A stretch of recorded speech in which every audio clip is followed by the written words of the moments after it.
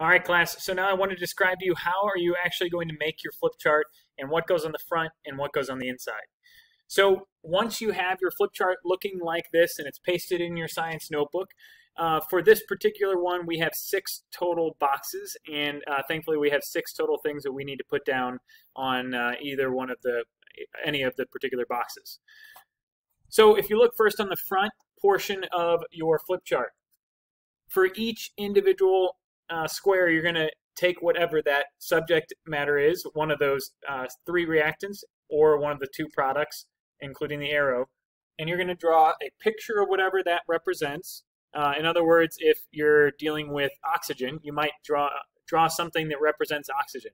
You could either draw something breathing in, you could draw it coming out of a leaf, you could draw any source of oxygen, but it needs to be something that represents oxygen in some sort of picture form. Then you also need to draw the chemical or molecular example of what represents the different reactants or different products. In this case, the way to represent carbon dioxide from a molecular sense is by saying CO2. All right, 1 atom of carbon and 2 atoms of oxygen. Then you also want to write it out as carbon dioxide. Now, once again, this might be something that is a little repetitive. Hopefully you guys are starting to become really familiar with these. But if you're still kind of struggling to associate CO2 with carbon dioxide and O2 with oxygen, hopefully this starts to help you to remember those 2 a little bit better.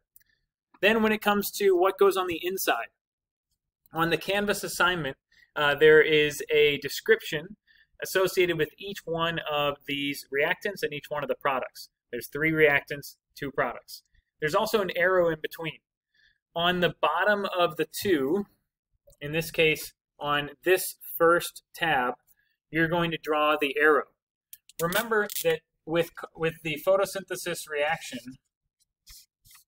all right, so you're going to draw your arrow just like I have here. With the photosynthesis reaction, these 3 ingredients or reactants are going to make these 2 products, glucose and oxygen. However, it is one of those processes that cannot be easily reversed. And because of that, it requires another process that we're going to learn about soon called respiration. We have to represent this reaction as having an arrow, not an equal sign. So that's what is going to go in the first box on this second row.